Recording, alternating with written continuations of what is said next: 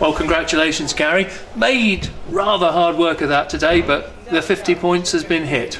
Yeah, I think whatever way we look at it, I always turned and said you get 50 points.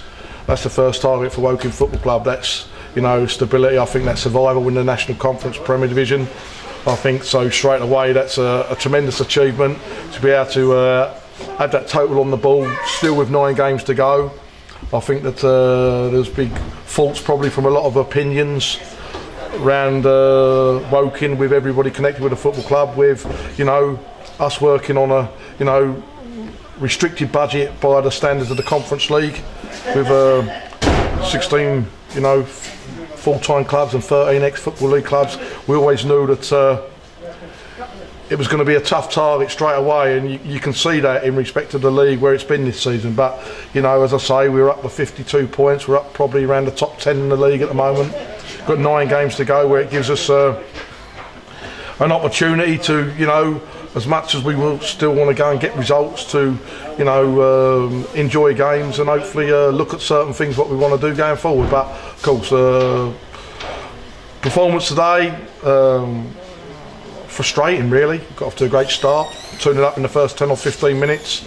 No disrespect to Telford, they're not having the best of times, and of course they've had a few problems in respect to management side and things being changed around, and you think it could be one of them days where, you know, you feel like when you're tuning up in the first 10 minutes or that, you can go and get a few. But all credit to them. We were sloppy at times in the first half, even though we got another goal and we're 3 up at half time. It could have well been 5-3 at half time. You know, I think the scoreline flattered us.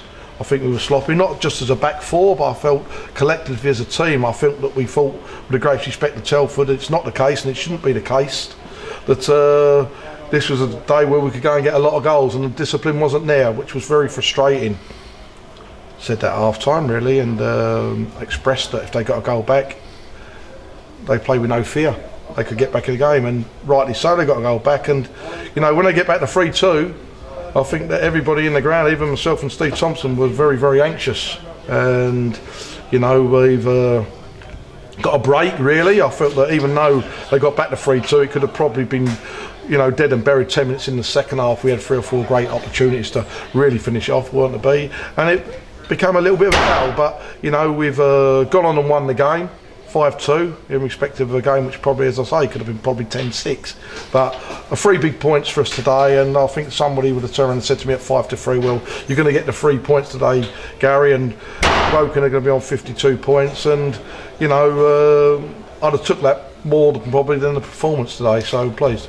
And a tremendous performance from Bradley Bubb. To score a hat-trick at any level is a superb achievement. He's done well, Bubby. You know, I think he's one of them sort of lads. You've got to be able to handle him.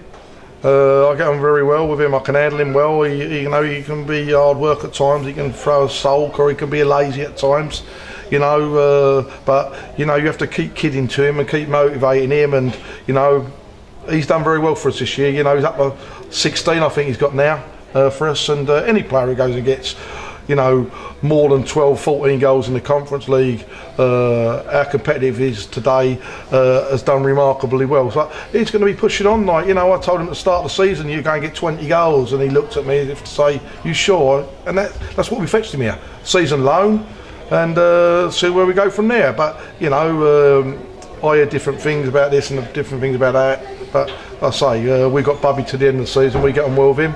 He's enjoying his football. And same as everybody else, they've played their contributions in respect of, you know, creating chances and playing their part. And as much as we've got a few injuries around us today, and we've had recently, you know, it's nice to have Billy Knott back after a 3-week absence. And you know, he went of course out the team with his hamstring, and we got him off to that 60 minutes. We've had a very good working relationship with Sunderland Football Club, where Billy comes from, as we know, and we've got to look after that situation. So, you know, how long we will have Billy for and how long we will keep going forward for to get results with Billy, I don't know at the moment, because as I say, it's a case of that we've been very fortunate and very lucky to get a quality player like Billy Knott down at Kingfield, and having him here probably since October time. And I thank Sunderland for that, but Billy's enjoyed it, and the players get a great lift when they see Billy walk in, that's for sure. And as you rightly say, Billy Knott today made a big difference, didn't he?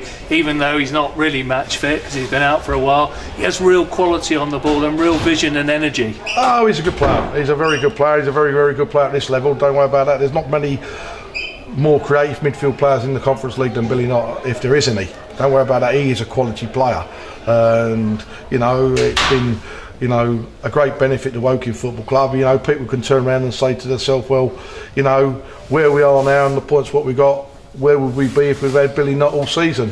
But then I put the other flip of the coin and turn around and say, if we didn't have Billy Knott at all, where would we be this stage of the season? So, you know, we're grateful for everything from Sunderland Football Club and for Billy Knott for him to play his part for us. And Gary, you've hit that magic 50 points mark. Dare I ask you, what's your next target? 65, I think. You know, I think that we've got 9 games to go, and that's the one we've thrown down now.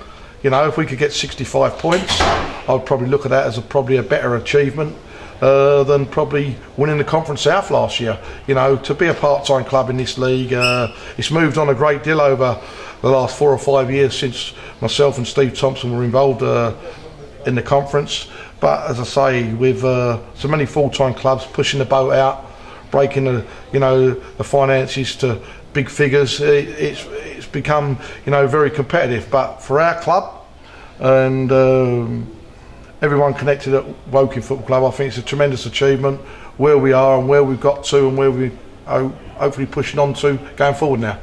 And next up on Tuesday night, it's Braintree away, assuming of course the game is on. I think they've had a good win today, so another very difficult away game. Yeah, they're an hard team, Braintree, there's no doubt about that. You know, they've done very, very well, and you know, they've had some great results, certainly away from home as well as at home as well. You know, they beat Forest Green at home, beat Grimsby at home, you know, beat Luton at home. You know, they've beat Luton away. They've done very, very well, and all credit to Alan Devonshire and Braintree. You know, I think they like the tag of like being the pub team, what they're called, but they're an hard team to beat, so we're going to have to be at our best. But, you know, we're 2 part-time clubs. It will be a tough game, but hopefully we can go there and get a good result. Lovely, thank you very much, Gary. Enjoy your evening. Cheers.